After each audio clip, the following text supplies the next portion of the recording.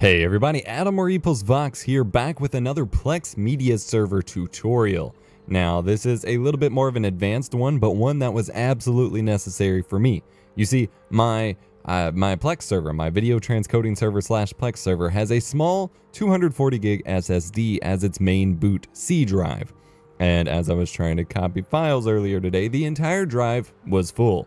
I was trying to figure out why, since I don't really use it for anything, it kept filling up, and it turns out that Plex Media Server's metadata and sync files and cache files were filling up the drive because I have such a large Plex library. That's a lot of data to manage. Well, it turns out you can actually, at least if you're running the Windows version, move that temporary file location to another drive, but you have to do so carefully. First and foremost, you need to make the folder for that temporary location. So on this E hard drive, which is kind of just like a transition place for a lot of the downloads I have, I made a Plex temp folder. And then once you set this up, you will want the Plex Media Server folder inside of that folder. Now you need to go ahead and copy your temporary files to that new location, or else you will completely wipe your Plex library like I accidentally did earlier when I was trying to make this tutorial. So go ahead and close Plex Media Server. So right click the system tray icon and go to exit. And then you'll want to go to your original temporary file location, which is under your username folder, app data. And if you can't see the app data folder, you need to go to view or folder options and find the checkbox for show hidden items. So app data, local, and then Plex Media Server. In this folder will be a lot of different folders: metadata, logs, codecs, plugins, media, things like that. You need to copy all of those files. Copy, not cut, because you want to make sure it works first. Copy those files, and then go back to your new Plex folder and make sure the new folder is called Plex Media Server as well, and paste those into your new location.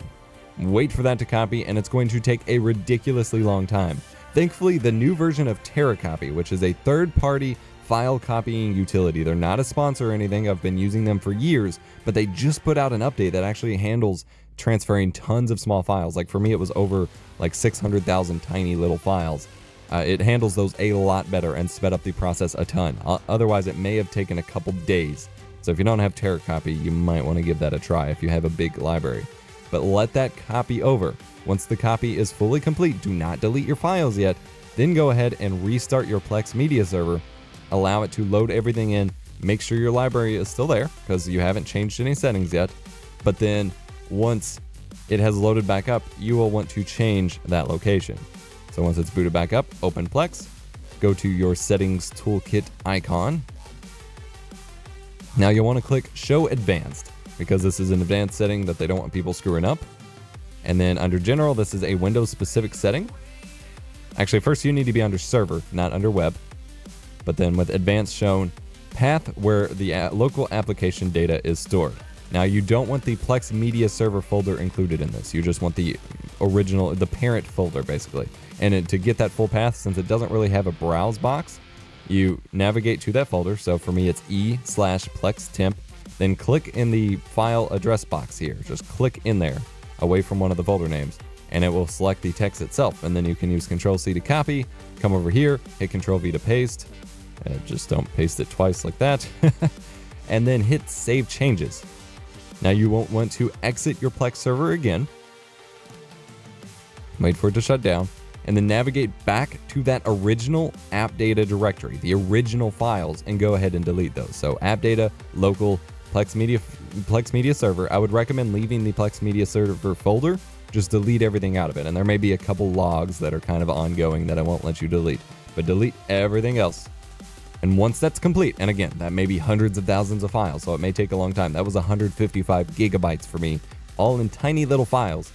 Once that's complete, then go ahead and restart your Plex Media Server, and everything should be good to go. And you will now have moved that location over, but allowed you to continue using Plex without losing your data. Because I completely lost all of my metadata and all that because I did it in the wrong order before. So I want to make sure you don't make the same mistake. But then it may have to update the library a little bit and so on, but then you will be good to go. There are a couple threads up on Plex's forums and support portals and stuff about this. They're not super clear, which is why I wanted to make a video about it. So links to those will be in the description down below. If you have any questions, I might be able to help you out. Otherwise, you will need to go to their forums, of course. But this should be a general walkthrough on how to set that up. And it cleared out, like I said, 155 gigs off my C drive, which is making the computer breathe a lot better. Now, it is worth noting that you do only want to move that to a local hard drive, not a network hard drive, because that will severely bog down and slow down your entire Plex server, because it's transferring that over the network on top of interfering with your general network traffic.